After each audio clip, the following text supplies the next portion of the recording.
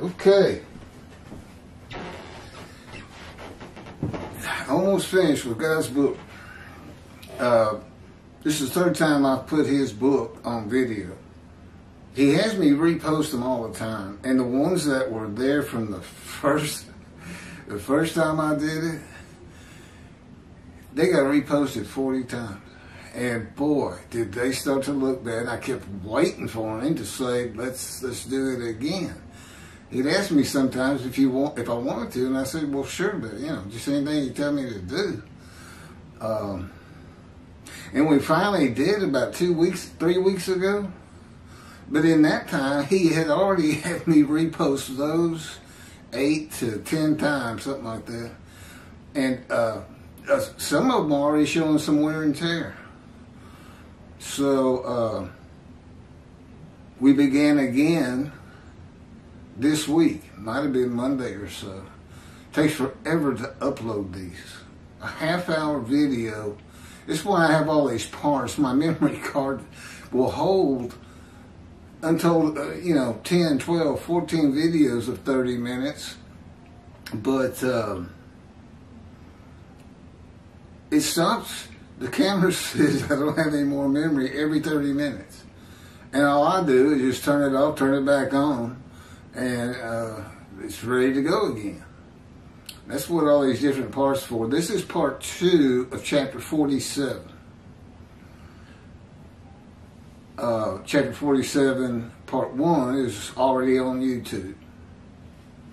I'm going to pick up with the verse I was in the middle of, and this will be kind of a repeat, but that's the way I'm supposed to do it. Now, this book, God's book, was dictated to me as he dictated the Torah to Moses. And your rabbis will be surprised to learn that he dictated, commanded, and directed all the prophets of the book of the prophets,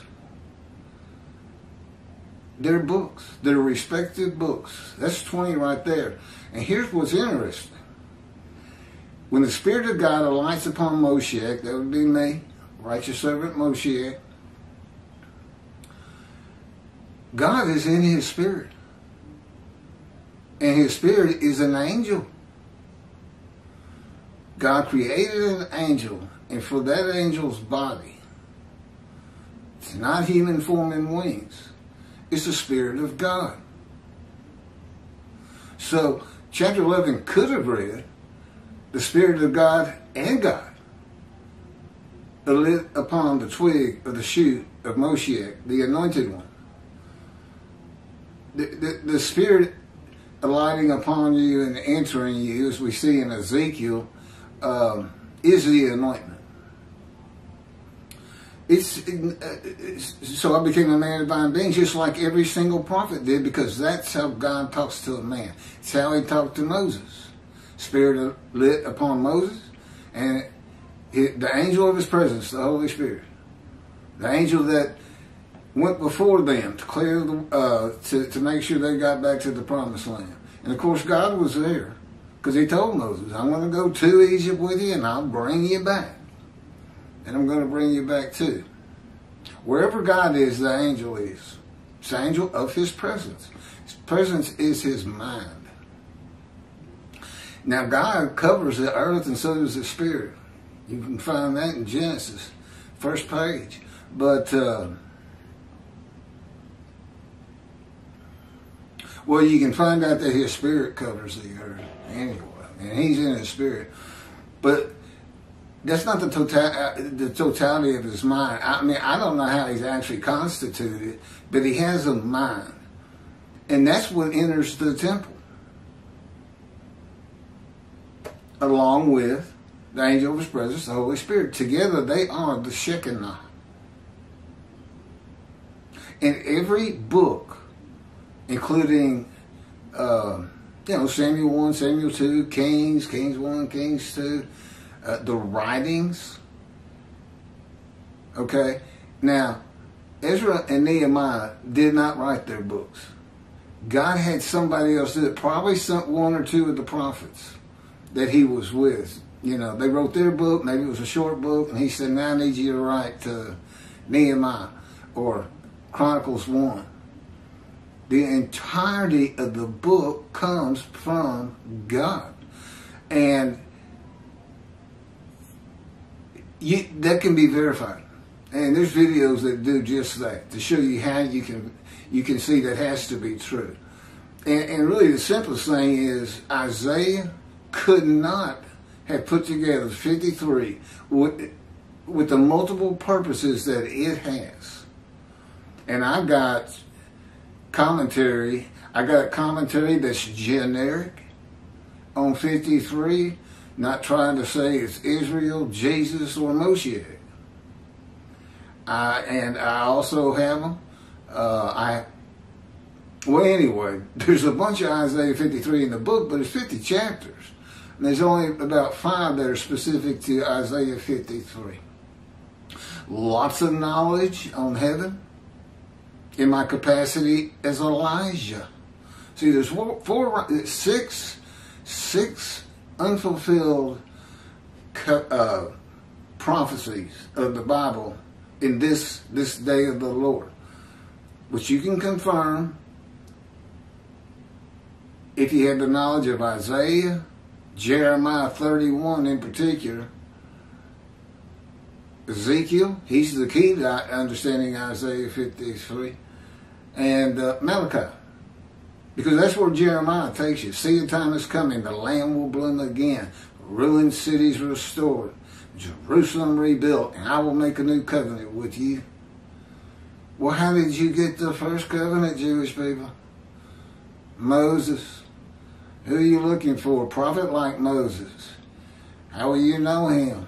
God dictates the book to him, and I'm sure the Orthodox Jews anyway believe that he dictated the Torah to Moses. I couldn't know the information of this book. No rabbi today or at any time in the history of Judaism knows the things I'm telling you right now. They don't believe the Spirit of God's a person. For instance, they think there's 10 lost tribes. Well, Ezra says the exact opposite. He said the exiles that returned, all 13 tribes, gathered as one man. It's got to be all of the tribes to build the second temple. And God forgave their sins. They became a holy seed and built the second temple. Well, what do I have with me? And in my capacity as Elijah, of course, I can talk to the angel of the Lord that's on the way from Malachi 3 of the covenant you desire. Well, sin forgiveness. He's doing it again. Why? Need the third temple built in the worst way. And you can watch my videos or read the book. And got a video on every chapter. And they're fresh again. You can actually see me and my words match my lips. But I couldn't know the knowledge of this book any more than Moses could have known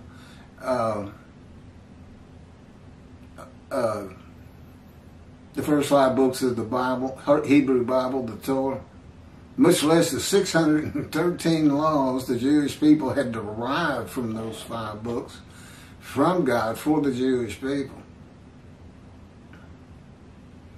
Okay, 47, part 2.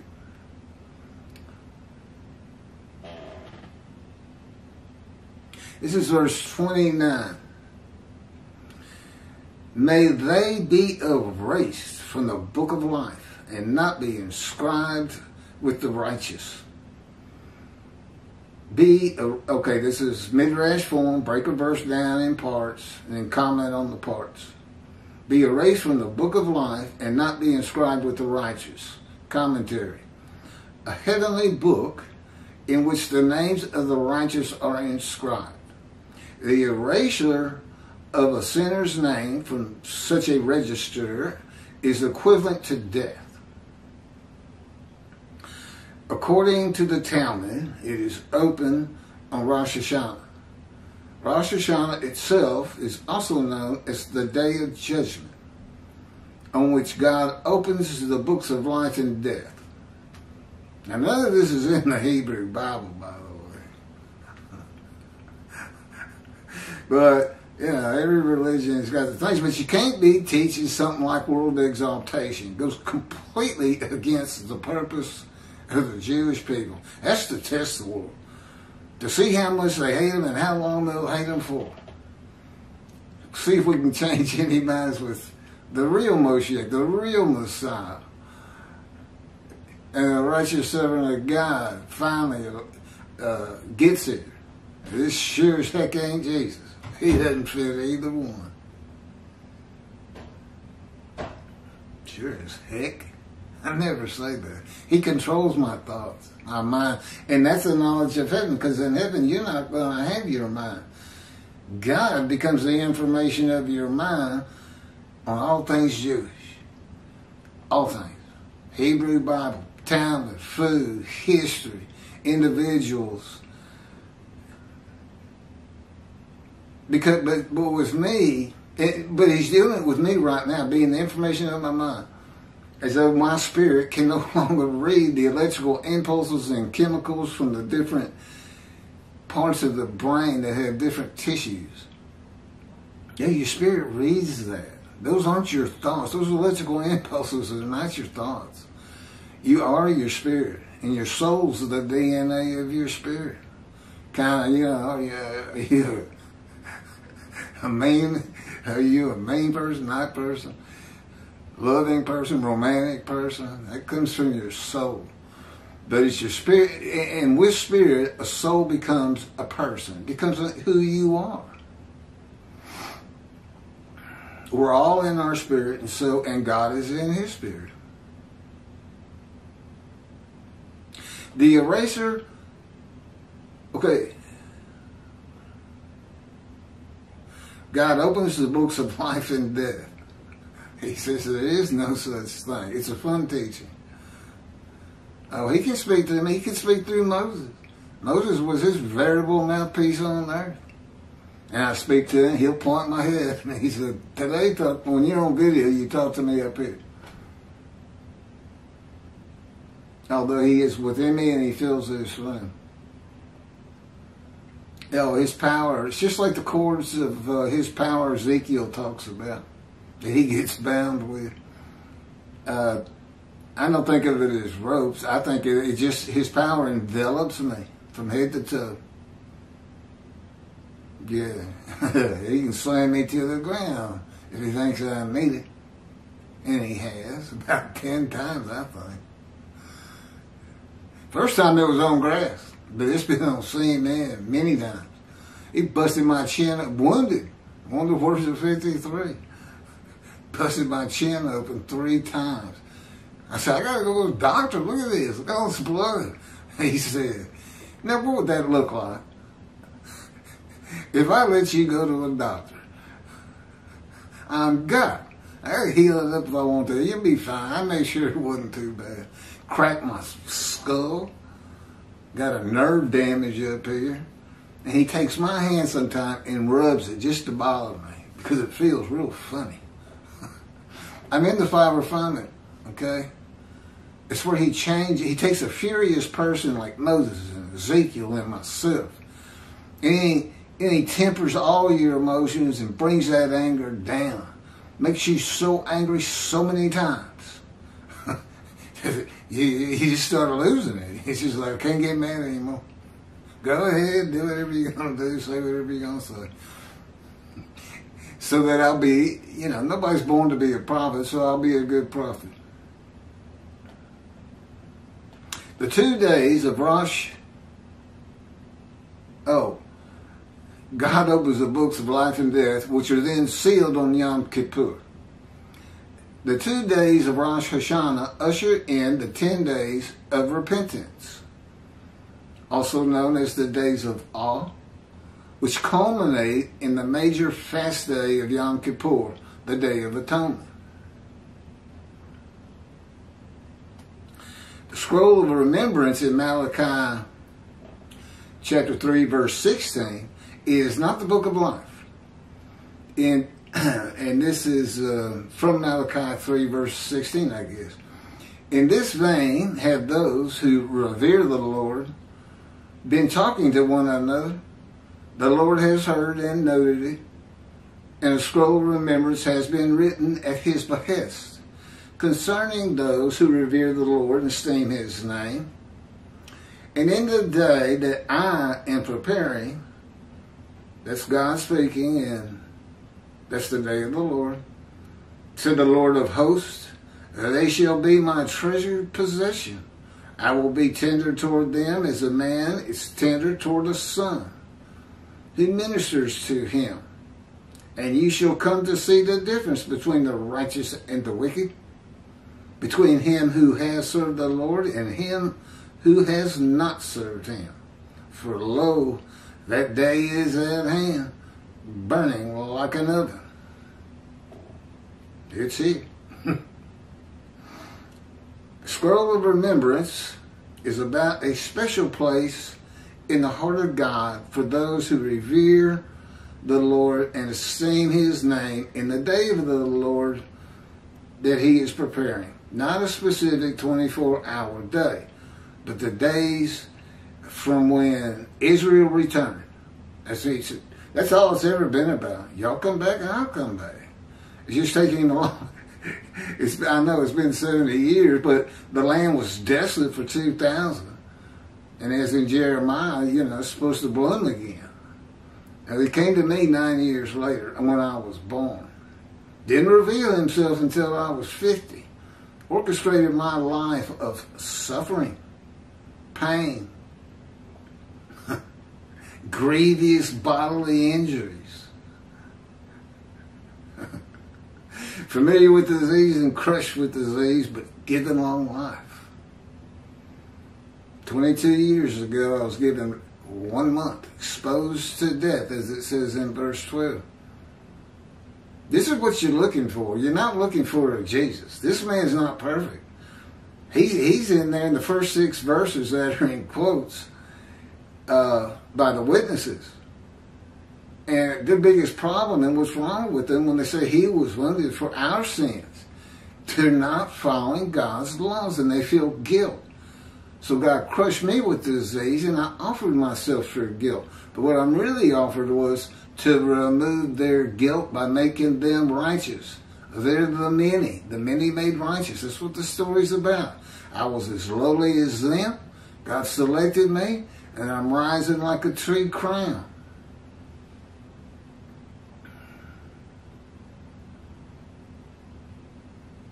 No specific day, but the days of his righteous servant who God sends before him with the angel of the new covenant to clear the way for his return.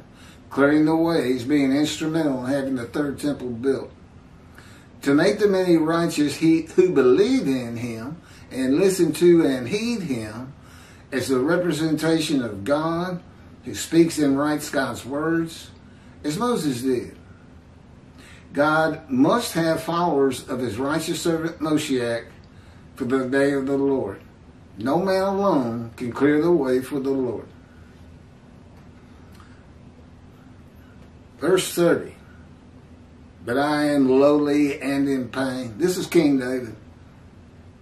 Oh, but I think this is before he became king. But I am lowly and in pain. Your help, O God, keeps me safe.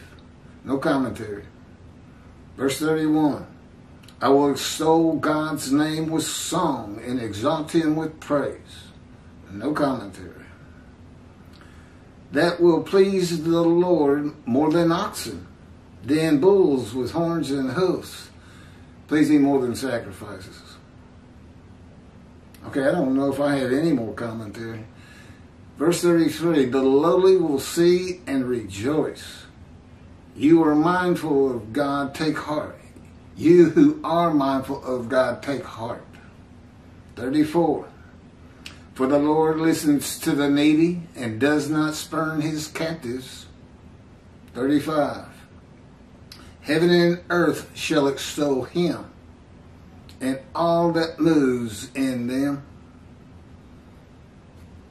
Verse 36, for God will deliver Zion and rebuild the cities of Judah. They shall live there and inherit it. Verse 37. The third temple is not to go on the Temple Mount, period. It's not big enough. It's tainted with Islam, and Jordan controls it. But it has to be on Mount Zion. There's got to be plenty of room somewhere. Preferably in Jerusalem. I don't know how much open land there is, and he needs a big tract. Is what he teaches me, tells me. Final verse, verse 37. The offspring of his servant shall possess it. Those who cherish his name shall dwell there. Okay, next up is chapter 48. The 12 tribes of Israel returned to Judah. Actually, it's 13 tribes. Only 12 were allotted lands in the promised land. The Levites, the priestly tribe, well, they also returned.